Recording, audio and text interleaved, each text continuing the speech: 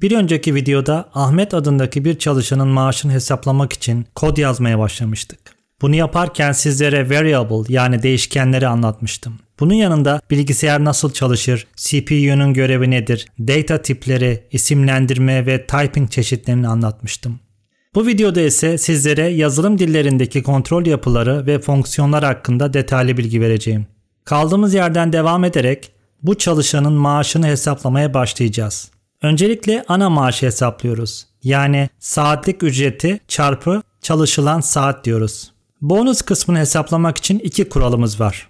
Bir kişi 160 saatten fazla çalışırsa 1000 lira ek bonus alır. Eğer evli ise ayrıyeten 500 lira daha bonus alabilir. Şimdi bizim bu koşulları ve şartları kontrol edebilmemiz için bir kontrol yapısına ihtiyacımız var. Aslında yapmak istediğimiz şey şöyle. Eğer çalışılan saatler 160'tan fazlaysa maaşıma 1000 lira ekliyorum. Sonra da bunu sonlandırıyorum.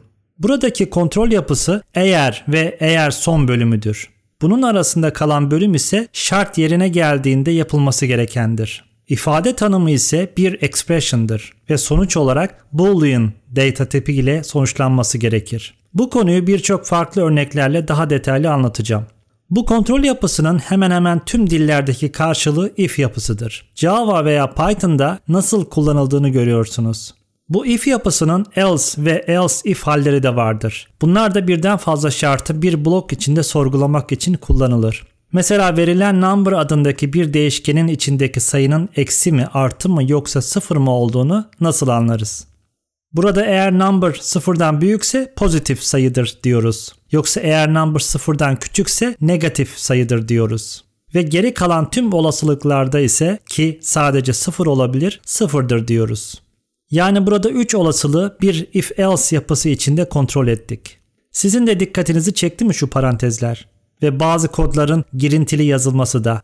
Acaba kod neden böyle yazılıyor? Mesela size şu an gördüğünüz kodda ne yazıyor diye sorsam bir hayli zaman harcarsınız neyin nereye ait olduğunu bulmak için. Yani kod hiç okunaklı değil. Blokların nerede başlayıp bittiği anlaşılmıyor. İşte kod parçacıklarında blokları birbirinden ayırmak için farklı yöntemler kullanılır. Mesela Python dili bunu sağlamak için bir tab karakteri yani 4 boşluk kullanır. Buna karşılık Java dili ise gördüğünüz değişik parantez karakterini kullanır. Böylelikle bir blok nerede başlar, nerede biter belli olur. Bunun yanında kodu okunaklı bir şekilde yazmak için sektörde herkes tarafından kabul görülen kod yazma pratikleri vardır. Mesela yeni bir blok parçacığı yazarken bir tab karakteri yani 4 boşluk bırakmak kodu çok okunulur hale getirir. Tabii ki Python bunu zorunlu hale getirdi. If-else yapısının condition bölümüne yazdığımız expression içinde kullanabileceğiniz farklı operatörler hakkında konuşalım. Öncelikle relational operators ile başlamak istiyorum. Yani okla gösterilen yerdeki operatör mesela bir relational operatörüdür. Verilen iki kısmın arasındaki ilişkiyi belirten operatör. Bütün yazılım dillerinde kullanılan relational operatörler şunlardır. 2 kere arka arkaya eşittir işareti. Verilen değerlerin aynı olduğunu kontrol eder. Her operatörün arkasına örnekler ekledim ve sonucunda yazdım. Bakabilirsiniz. Bunun gibi ünlem eşittir işareti ise verilenlerin aynı olmadığını kontrol eder. Büyüktür işareti soldakinin sağdakinden büyük olduğunu kontrol eder. Bir de büyük ve eşittir var. Bu da aynı veya büyük olduğunu kontrol eder. Küçüktür işareti ise büyüktürün tam tersi oluyor. Bir sonraki operatörler ise logical operatörler. Yani mantıksal operatörler. Bunlar birçok şartı mantıksal olarak kontrol etmek için kullanılır. Bunlar en çok kullanılan operatörlerdir. AND operatörü ve anlamındadır. Sadece her iki tarafta doğru olursa cevap olarak doğru verir. OR operatörü ise veya anlamındadır. Biri veya her ikisi de doğru olursa cevap olarak doğru verir. Ünlem işareti ise doğruysa yanlış, yanlışsa doğruya çevirir. Birkaç örnek verelim. Mesela number 0 ile 5 arasında olmasını kontrol etmek için AND operatörü kullanıyoruz. Ya da mesela number ya 0 ya 1 ya da 2 olmasını kontrol etmek için OR operatörü kullanıyoruz. Örnekleri biraz daha zorlaştıralım mı? Pekala. Burada biz ne yapıyoruz sizce? OR ve AND operatörleri nereye bağlı olduğu hiç belli olmuyor. Hiç parantezde kullanılmamış. Acaba böyle mi okumak gerek? Veya şöyle mi? Bu gibi durumlarda parantez kullanmak gerekiyor ama kullanılmadığı takdirde hangi operatörün önceliğe sahip olduğunu belirleyen kurallar vardır. Öncelikle size sorunun cevabını vereyim. Gördüğünüz şekilde parantezler and operatörünün etrafında odaklanıyor. Tabloda gördüğünüz yukarıdan aşağıya yani en önemliden az önemliye doğru hangisinin öncelik sahibi olduğunu belirtiyor. Ünlem operatörü and operatöründen önce gelir. And operatörü de or operatöründen önce gelir. Birkaç örnek verelim. Şimdi geldik matematiksel işlemlerde kullandığımız aritmetik operatörlere. Bunlar herkes tarafından bilinen operatörlerdir. Yıldız karakteri çarpma için, slash karakteri bölme için, yüzdelik karakteri ise böl ve kalan içindir, artı toplama ve eksi çıkarma içindir. Aynı şekilde burada da öncelik ve önemlilik durumu vardır. Yani parantezler kullanılmadığı takdirde ne olacak? Tabloda gördüğünüz sıralama aynı şekilde öncelik sıralamasıdır. Yani en üstteki en önceliklidir. Bunlar için de birkaç örnek verelim. If-else kontrol yapısını ve farklı operatörleri gördükten sonra kodumuzu değiştirip son haline getirelim. 2 if yapısı ekleyerek bonus hesaplamasını yaptık. Şimdi ben yeni bir özellik eklemek istiyorum. Ekrana bir kişinin çalıştığı saat kadar nokta karakteri yazmak istiyorum. Ben bunu nasıl yapabilirim? Eğer arka arkaya print nokta yazsam saçma olur çünkü saatler herkes için farklı. Bize verdiğimiz sayı kadar bir şeyi tekrar edecek bir yapı lazım.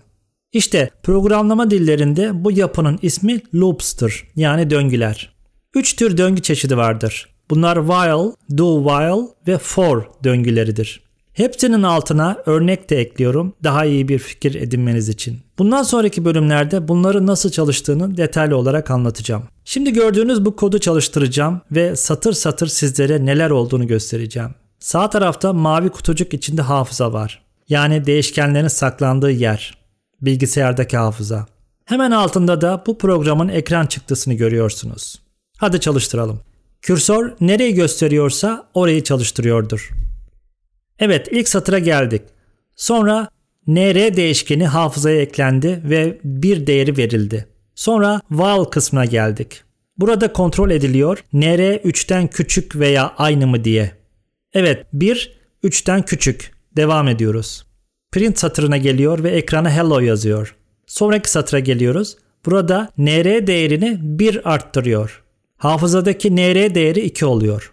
Tekrar başa dönüyor ve while içinde kontrol ediyor. 2 3'ten küçük mü? Evet öyle ve devam ediyor.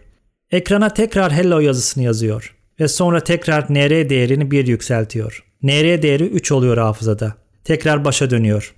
3 3'ten küçük veya aynı mı? Evet aynı. Devam ediyor ve ekrana 3. defa hello yazıyor. Sonra tekrar nr değerini yükseltiyor ve 4 yapıyor hafızada. Tekrar başa dönüyor. Kontrol ediyor. 4 3'ten küçük ve aynı mı? Hayır değil. Evet, while artık bitiyor ve sonraki satıra devam ediyor. Burada while nasıl çalıştığını gördünüz. Şimdi ise do while döngüsünü göstereceğim.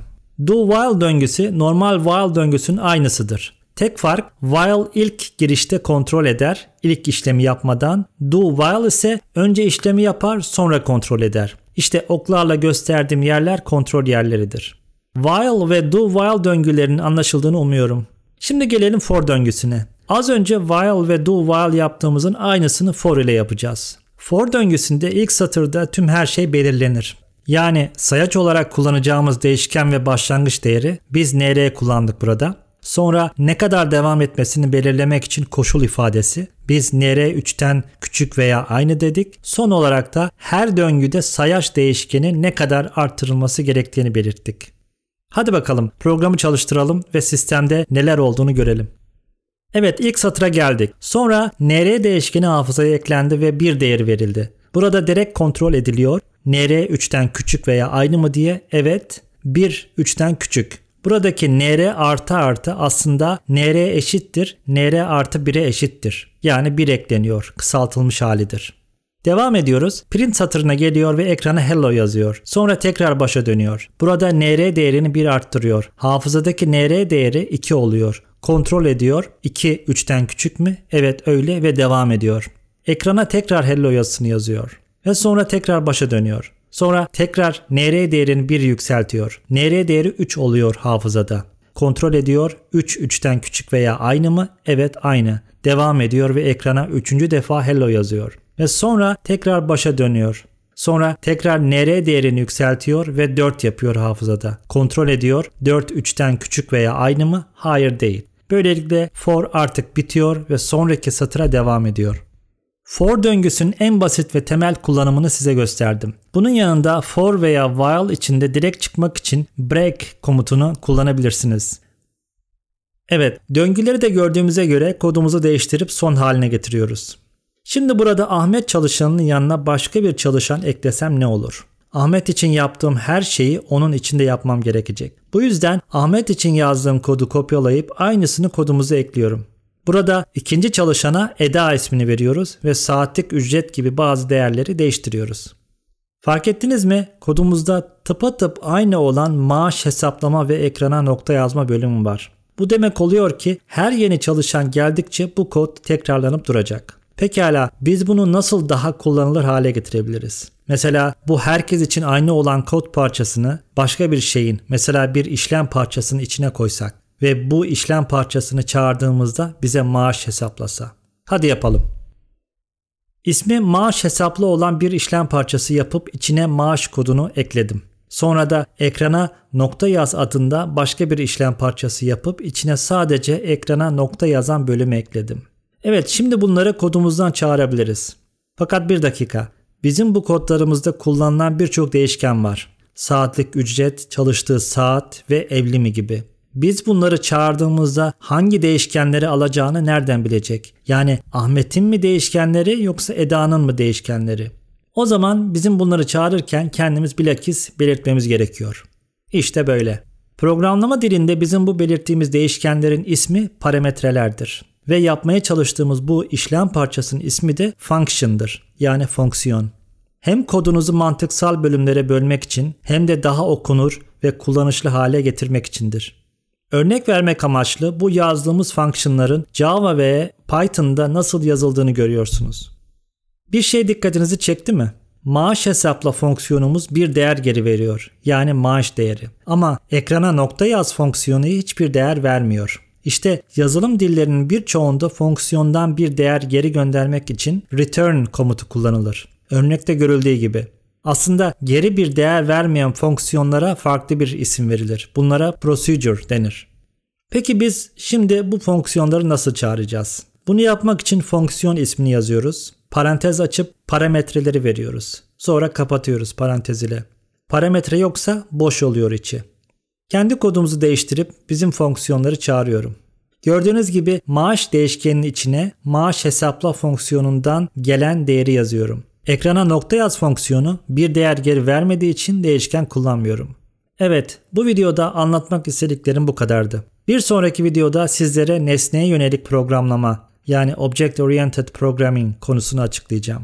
Bu seriyle beraber yazılımın her yönünü sizlere anlatmak istiyorum. Umarım yararlı oluyordur.